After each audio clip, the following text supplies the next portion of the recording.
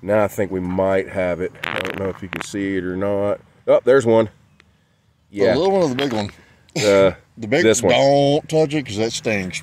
Okay, Please. there's the little one. Yep. So the big one's up here, the little one's over here. Let me see if I can get the little one. Yep, there it is, barely. Yeah, those things stink. Yeah, and that was... You just barely touched it. Oof.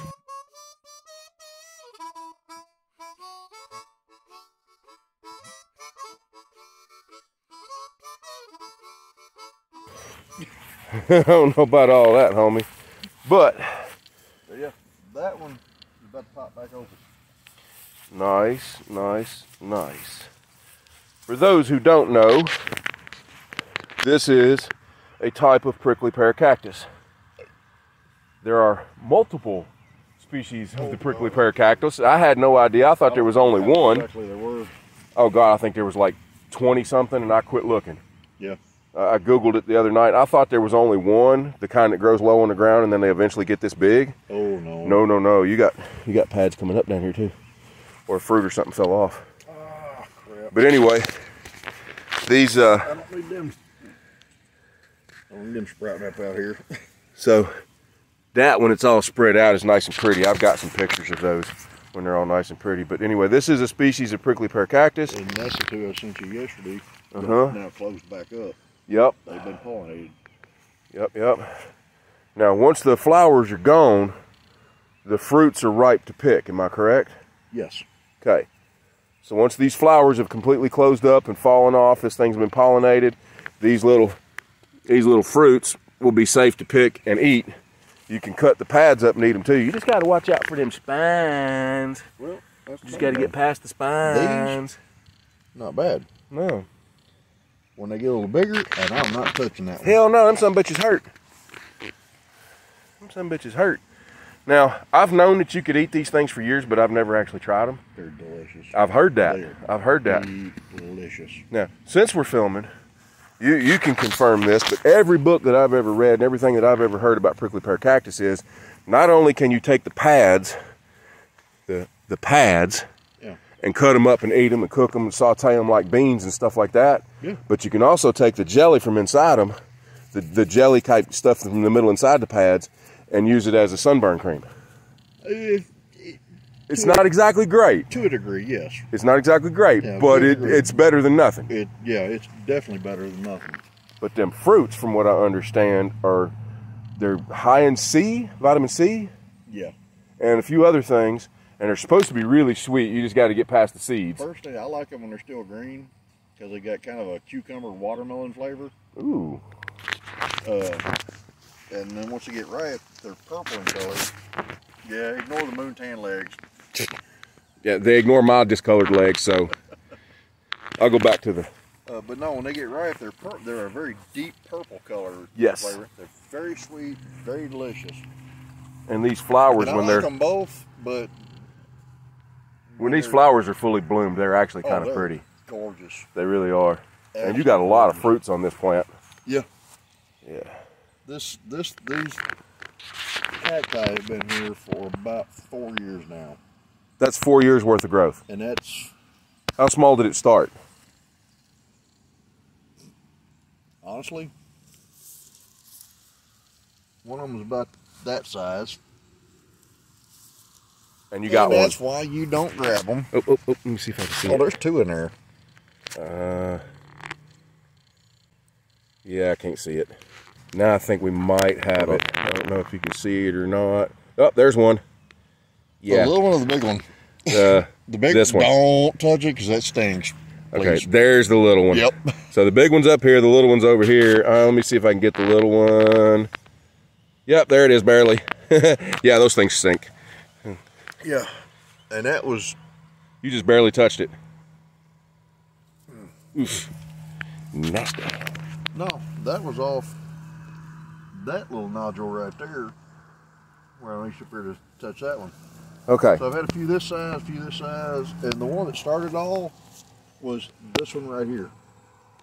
I'm going to let you hold this for a second because I wanted to show the viewers something. All right. Okay. Hang on, I'm a little off balance here. Now we're okay. So I've known about these things for years. Like I said before in the intro of the video here, I didn't know there was so many different species of these. Oh, yeah. When Brian brought it to my attention the other day when we were talking about this, he sent me the pictures of the yellow flowers over here.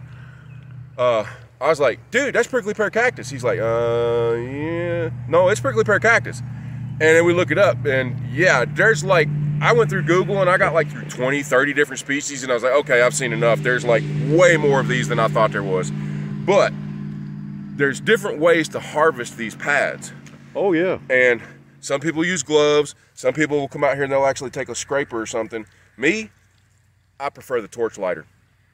It does work. Just take the torch lighter. I'm not going to do it, but you take the torch lighter. The spines you have to kind of break off on your own. Yeah. But these little fuzzies right here, those are the ones that'll get you that you don't really see. I like to take the torch lighter and burn them off before I pick this stuff. Yeah. That's one of the oldest tricks, the easiest tricks in the world. Knock some spines off real quick. It doesn't hurt the plant. I mean, hell, you're going to be cooking it and sauteing it anyway. Yeah. So I just carry a torch lighter around with my kit. I don't blame you. Yeah, and gloves. I'm wearing the gloves anyway, just in case you miss a couple of them. Because these little ones, these little ones here, I'm going to take this. No, I will. Let me see. Am I still in macro mode? Yes. Yeah, those little ones right there. Those are the nasties. And there are a ton of them. Yes, there is. And if I remember right, they've got a skin irritating toxin on them, do they not? No, actually they don't. And so it's the locust it does. Yeah. I know locust does.